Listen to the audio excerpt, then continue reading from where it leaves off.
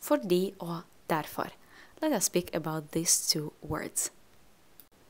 So, fordi means because and derfor means therefore, and that's pretty straightforward, but let us look at how they work in sentences. Right? Monica vil jobbe I Norge. Monica wants to work in Norway. Hun lærer norsk. Right? We have a reason and a consequence. So, if I want to connect these two sentences with fordi, because, well, that's straightforward. Monica lærer norsk fordi hun vil jobbe I Norge. Monica is learning Norwegian because she wants to work in Norway. So after fordi, we do not have inversion. We have subject and verb or verbal construction. So just remember that there is no inversion after fordi. Okay? And then if I start with the reason and want to continue with the consequence, you see what happens.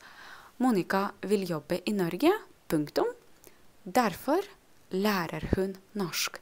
And after derfor, we have inversion. So we have verb subject. Derfor lærer hun norsk. So that's basically the difference between fordi and derfor. Fordi means because, derfor means therefore or that's why, and after derfor, we have inversion. After fordi, we don't have any inversion. And just another example. Han følte seg ensom, han ble deprimert. He felt lonely, he got depressed.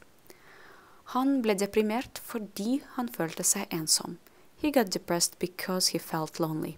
Fordi han følte seg. There is no inversion.